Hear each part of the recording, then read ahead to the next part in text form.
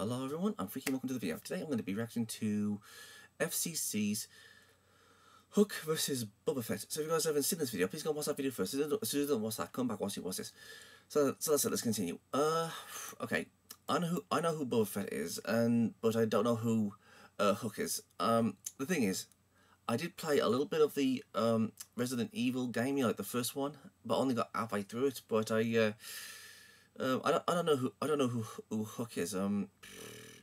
It's been a long time since I've played Resident Evil. So yeah, I do apologise to all the Resident Evil fans out there. So now, when it comes to Boba Fett, I know a little bit more about him than I do Hook. You know, he's like one of the most iconic Star Wars characters. You know, all the geeks love him. So who do I think is going to win this? I'm going to say Boba Fett, simply because I know a little bit more.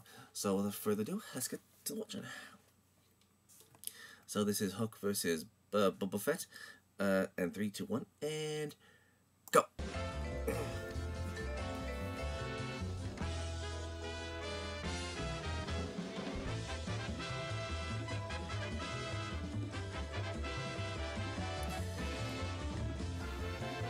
Ouch.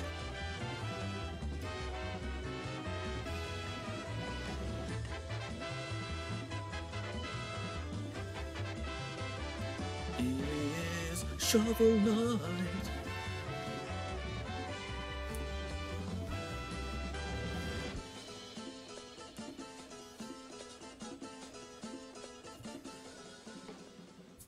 Killing, the art of ending someone's life. To many, it's taboo, but for some, it's nothing but orders. And to those very few, they do it in the most badass way possible without needing to say much. It's good to hear these guys talking. Like Hunk, Resident Evil's Grim Reaper, and the fourth survivor of Raccoon City.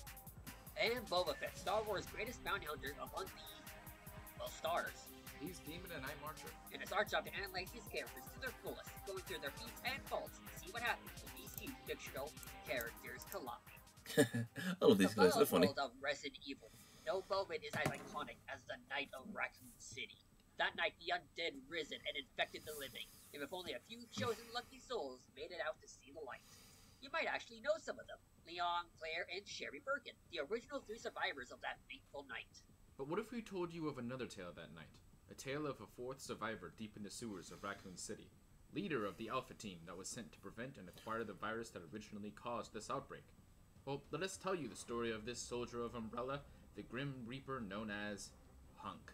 Nighthawk, this is Man, Hunk he is from such a Alpha hunk. Team. Get? Hunk. Yeah, so funny story about Hunk and why he ended up here in Zombie Ground Zero. See, he was the leader of Alpha Team, a group of elite soldiers ran by their company known as Umbrella. They were sent to acquire the original virus and the creator of it, William Birkin, alive. Take a note on that. Once he and his men found Birkin, he was less than willing to go with them, since one of Hunk's allies was trigger-happy, and then started the downward spiral of terrible things to happen in Resident Evil. Which then caused Birkin to infect himself with the virus, go cycle, and kill most of Alpha Team. Except for Hunk. You see, Hunk is known as the Grim Reaper because when he is sent on a mission, he's usually the only one to survive the situation. So the idea is that everyone else kind of dies so he can come back with the completed mission. That sounds like awful team morale when knowing he's on your team.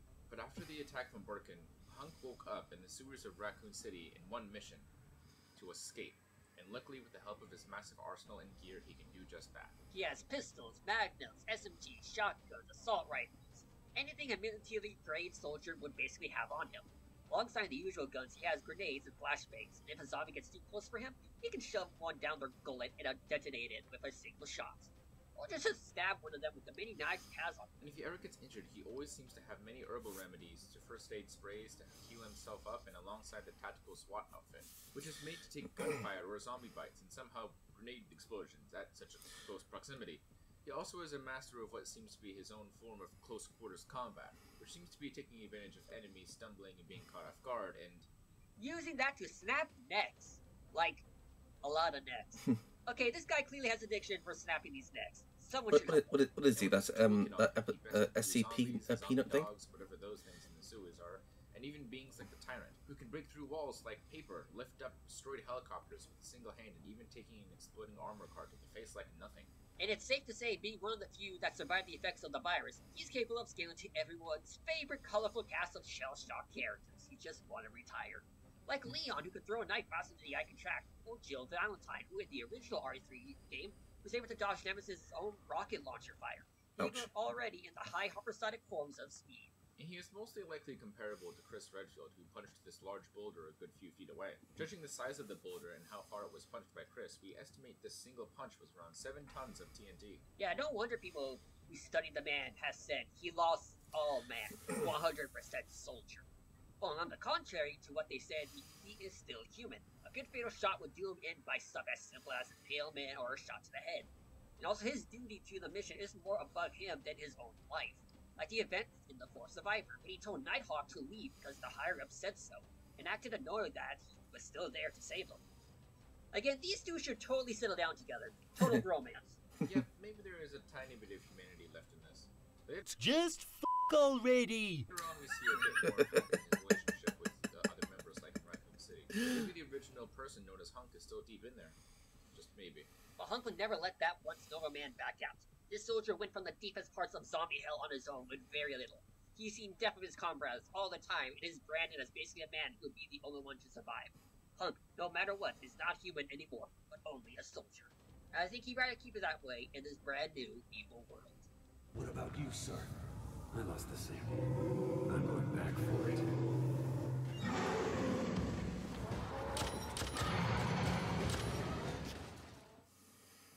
Somewhere off in the galaxy, far, far away, there was the legend of one great bounty hunter known as Jango Fett. I mean, you gotta be a famous Jango killer if the Fett, Dark Jango Lord of the Fett. Sith's Oh, entire there he convoluted is. plan to take over the galaxy is based on all your own genetics. Lord Palpatine ordered the creation of clones to serve under him with Jango's genes as the main source. It was all going good until his interaction with Mace Windu.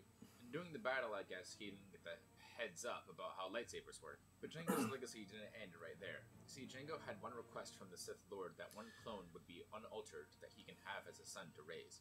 And that son just so happened to be as dangerous as his father, taking his helmet and mantle as the most dangerous bounty hunter in the galaxy. Boba Fett, at your service. Awesome. Boba Fett is a beast. You gotta be if you're cool enough to collect the lightsabers of all the Jedi you killed. And it's no shock you can't. Him and his pops aren't normal everyday humans or aliens. They're Mandalorians, which is basically a race of beings trying to professionally fight, well, anyone. While we only know one canonical Mandalorian, with people like Jango and Boba are Mandalorian by name, but you won't be blamed for thinking of them, especially with the Mandalorian armor he wears. Made out of special metals, it's highly durable, strong enough to bounce back stuff like lightsaber strikes. You know, the thing iconic for cutting through anything with little issues. And even has built-in wrist blades and wrist blasters. And alongside that, his helmet is one of the most useful things in his arsenal. Not only has infrared, but also has a 360-degree view. If the armor has like, that's you know, can stop like his trusty EE3 carbine rifle, keeps with him at all times. Alongside that, he has a jetpack that launches small anti-hovercraft rockets from his back, has fiber wire rope to snag enemies, and then kneecap rockets. Okay, who is the deranged monster who decided to weaponize the knees? The most harmless of foes. Alongside all that, he has flamethrowers, concussive smart rockets, and tactical thermal detonators, which at one point were strong enough to destroy this large bridge. Given the size of the bridge and the explosion, it would be around 11 tons. And if you need more proof, here's him surviving thermal detonator grenades point blank. Basically, all it did was piss him off a bit. Yeah, that guy isn't the most physically powerful bounty hunter around, but he can take a hit with that armor. Heck, most of his gear is made for the idea of disorienting Jedi and foes with a hint of dirty fighting. It's kind of why he does need to rely on his gear to handle opponents for him. Even if sometimes his jetpack has a tendency to, well, break at the worst times, but even then, the guy has fought dozens of Jedis, stood against Vader in the original timeline, and more. The man is so hard to tag and catch, he has shown to be able to dodge ray blaster fire in multiple occasions, and can even be seen as a blur to the human eye. And while the guy has been bested before, have usual issues with his jetpack malfunctioning out of his control, his greatest weakness is something you wouldn't expect. The Sarlacc pit. Like, seriously, this guy has, like, some weird connection to this pit in the sand. Like, come on. This can't be a coincidence. But besides that, Boba Fett has made his name through the galaxy of the universe. When you know you are his target, don't start running, you're only prolonging your end. Dun dun dun dun dun dun dun dun.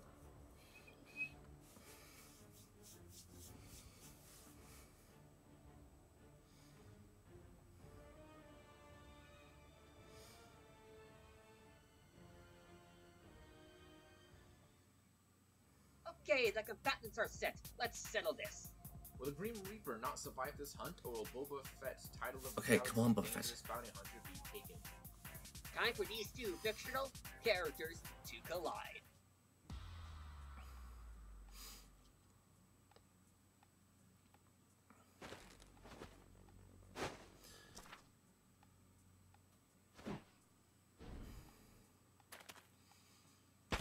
Oh!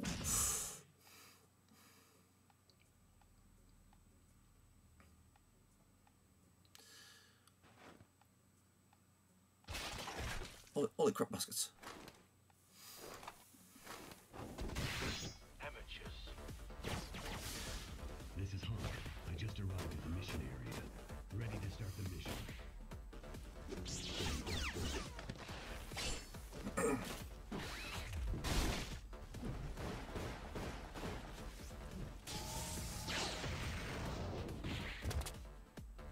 No one escapes me. Uh-oh.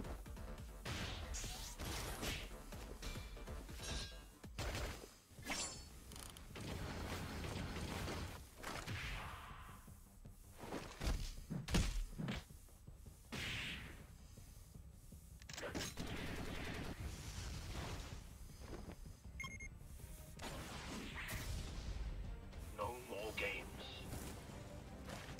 Uh-oh. Damn, I lost the sample.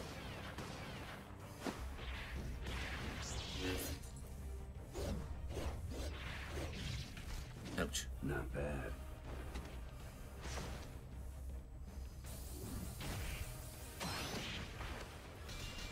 This job's getting interesting. Go Boba Fett. Boba Fett. Boba Fett. Go Boba Fett.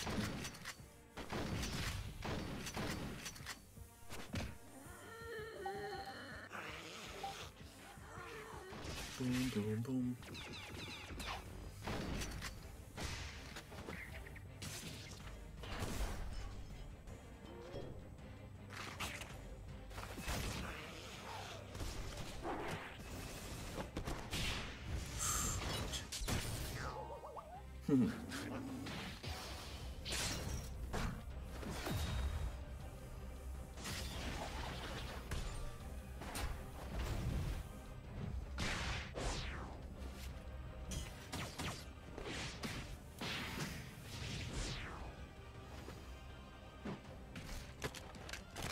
No! Target neutralized. Oh, what the heck? Okay. Oh yeah, so I gotta come up for that. Come on.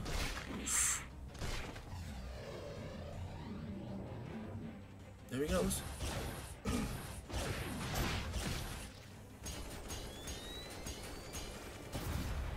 What the heck?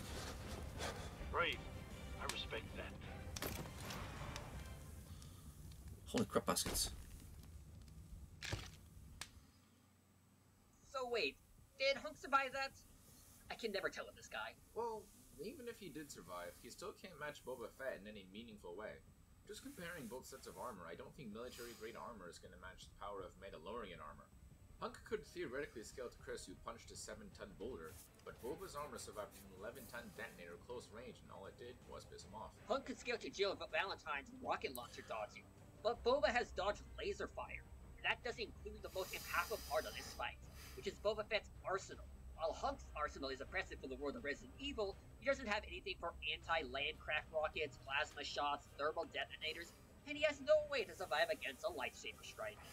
Stuff that Boba Fett has on him at all times. Granted, Hunk does have physical superiority over Fett in hand-to-hand, and is a lot more skilled in combat. But granted, Fett is known for outsmarting and playing dirty on much more superior foes, so it's safe to say he can do the same to Hunk. Hunk was a stubborn soldier to the end, but thanks to Boba Fett's more superior durability, armor, gear, trickier style of fighting, the Grim Reaper has met his match. I guess Hunk's chances of victory just blew up in his face. The winner is Boba Fett. Yeah! Right! So, now what?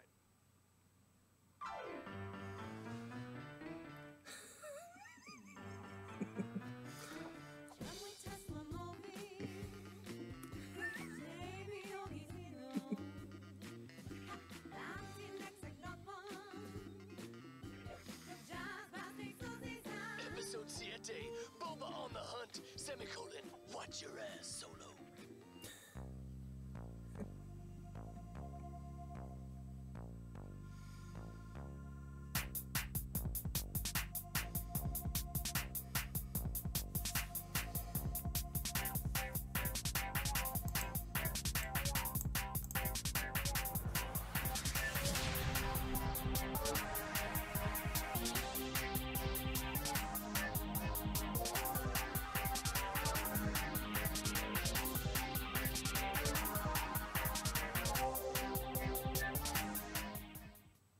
Next time on Fictional Characters Collide. Okay, we go. Iron Fist. I look forward to fighting a real warrior.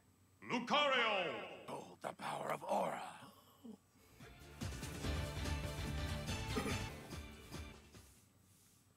That was good.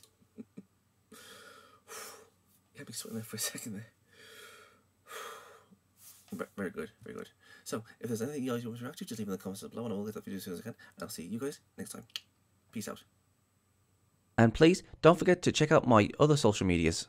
Please go and check out my alternative video platforms: Rumble, Odyssey, BitChute, Twitch, and please come and hang out on my Discord server. We can play games, have a movie night or a series night, or you can watch me play a few games. And if you guys have any suggestions of any videos you want me to react to, or any video ideas in general, you can tell me on my Discord. I'm also on Twitter, Gab, Getter, and Paula. I'm on Locals, Tumblr, Minds, and if you guys want to support me, please go and check out my Subscribe Star. It's like Patreon, but better. All these things are in the description box below, so please go and check them out and subscribe to them. I'm Geek Freak. Peace out.